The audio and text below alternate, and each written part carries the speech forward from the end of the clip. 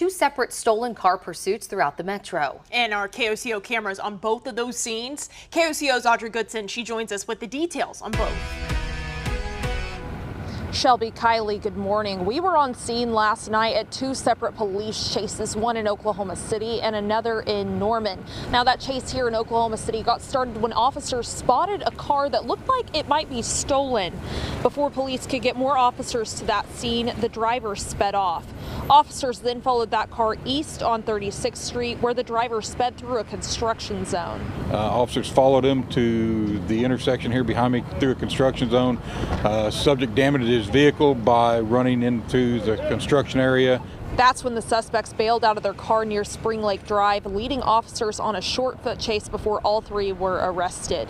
And another chase happening in Norman. This happened when officers spotted a stolen car out of Garvin County. The pursuit started just south of Purcell and ended on I-35 north near Indian Hills Road in Norman.